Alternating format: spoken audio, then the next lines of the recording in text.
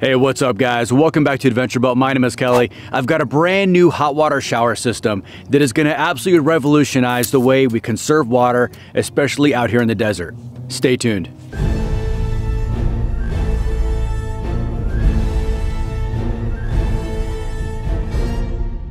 Welcome back to the channel, guys, and if you're new to the channel, subscribe. It helps the channel grow, and I put up a video every single week all about overlanding. All right, let's get into this awesome new shower. So this is the Geyser System, and the Geyser System is a hot water shower system that has got a heating element built into it, and it's gonna revolutionize the way we use water. Geyser System claims that you can take a shower with less than 1 gallon of water, and that's pretty impressive, especially out here in the desert when we typically only carry way less than 10 gallons on a week-long trip. So that would be a very, very efficient way for us to actually shower out here while we're overlanding, which we normally don't do. We use baby wipes and that gets us by, but a shower after a hot day is really, really nice. The Geyser System comes in 2 variants, with the heating element and without the heating element. With the heating element is $325 and without it's $260. So mine was $325, so I'm gonna protect it. I went out last night and got myself a good rugged case from Harbor Freight. This is the Apache 4800. I have the Apache rifle case on top of my truck. I've had it up there for a year. These cases for the price are actually awesome. I think this was on sale for like 60 bucks at Harbor Freight, 50 bucks. It's just good insurance for the system to keep it lasting for a very, very long time. All right, let's see what's inside the box.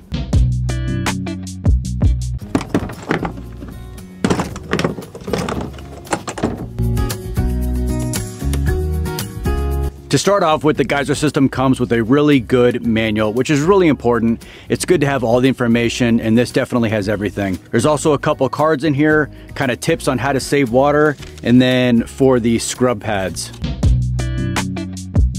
I'm gonna start least exciting to most exciting, and this is the power cable. Pretty unexciting, however, it's a big run of power cable. I like when people have long runs, so you're not having to get extension cords for stuff. This is gonna run you pretty much anywhere in camp you need to go. If you wanna shower away from your vehicle, this will get you there. It's got a flat plug that goes into the Geyser System and a cigarette lighter adapter to go into your power.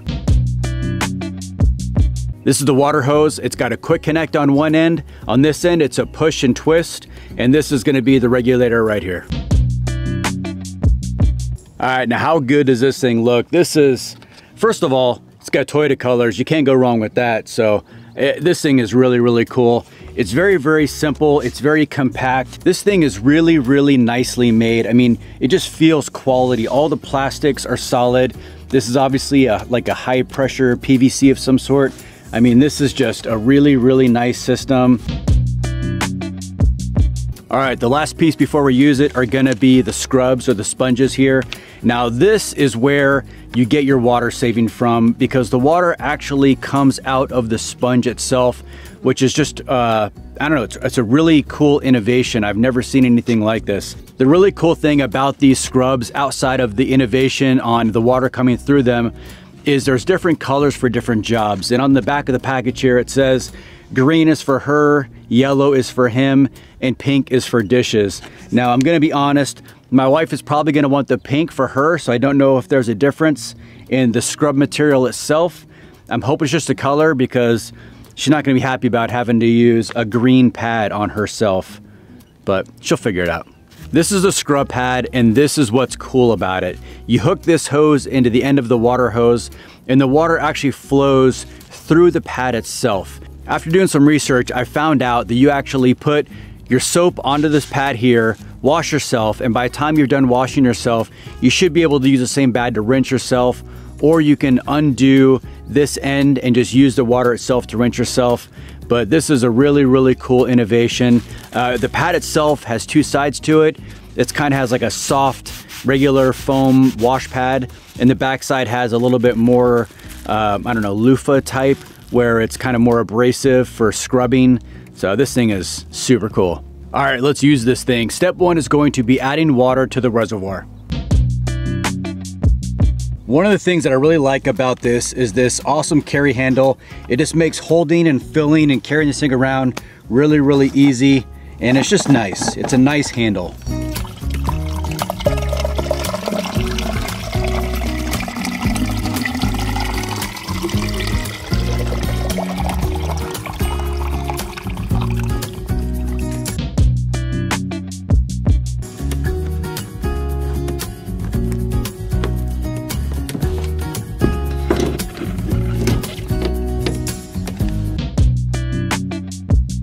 Right now the power is on, the lid is secured. I want to have it start to heat up, so I'm gonna flip it into heat mode. One of the things the manual says is if you want to get a really quick hot shower, if you take a liter of boiling water and add it to the cold water in this, it will immediately be about 90 something degrees depending on your water temperature, which will give you a nice hot shower. Otherwise, the heating element takes anywhere from 15 to 30 minutes to kind of heat this water up.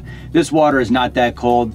It should take about 15 minutes. You can see here with this indicator light that the heating element is on. There's also a safety feature built into this that says if it's over, the best I can see on the directions is between 100 and 13 degrees and above, this will actually shut off because at 130 it'll obviously scald you. However, when this gets to 100 degrees, it will automatically shut the heating element off and then we can clean. To hook up the water hose, it's just a quick insert. To connect the sponge, insert the arrows and then twist opposite. This valve here is what controls the water flow, and there's different notches to it. The first notch will give you 15 minutes of steady flow out of the sponge. If you open it up all the way, you got about 2 minutes until that entire reservoir is going to be empty. Now that we know how it works, let's put it to use. Let's pull out the kitchen and do some dishes.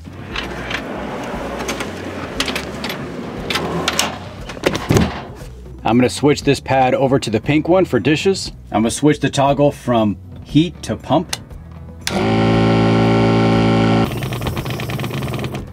It seems like the pump will run until you get all of the air out of the system. Once I purged all the air, it stopped running, and now my sponge is all nice and wet. Let's get it soapy. Do a couple drop of camp suds.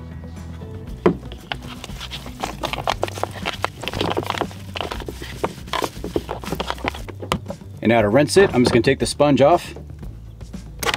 It is a little hard to grab these little butterfly wings with the wet hands. Once you get the sponge off,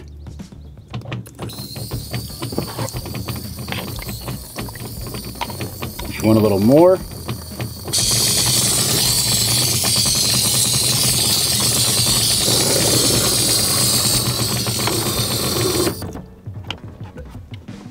looks pretty clean to me. All right, for washing dishes, that was awesome. I'm used to a whole different system that involves a lot of really crappy sponges and a lot of paper towels. And this is by far way more efficient, way better use of water. All right, now for the ultimate test. Can I take a shower with what's left of the reservoir?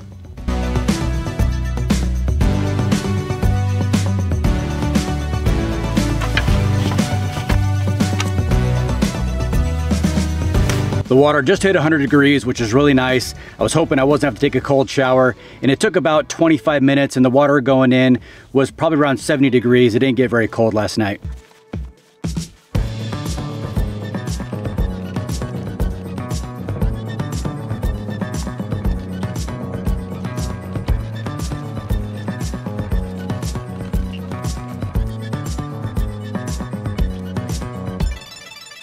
All right, how was the shower? It was actually awesome.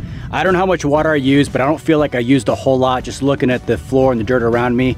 I made myself a little cedar platform to stand on, and it worked really well. I was pretty shocked. These sponges are amazing. The back of the sponge having the abrasion, the front of it just being super soft. These are really nice. It was actually a very enjoyable shower. I felt like I really got clean. I didn't just, you know, run soapy water over my body like I normally do. These are really, really nice. All right, now let's see how much water I actually used taking the shower.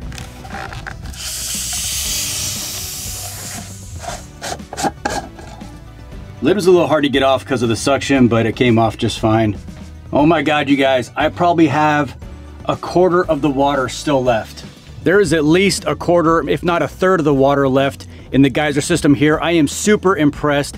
And that I also mentioned that they're made right here in the USA. They're made in Colorado, which is really, really cool. Now, as far as battery draw goes, the Geyser system going from whatever temperature the water was, probably 70 degrees up to 100 degrees, it took about 3% of my battery. It went from 81% down to 78%, so it was not a big draw at all, going all the way to 100 degrees. All right, guys, I hope you enjoyed that video. Everything that I used today will be linked down in the description below, so be sure to check that out. Be sure to subscribe. It does help the channel grow. Follow us on IG, and I'll see you guys next time.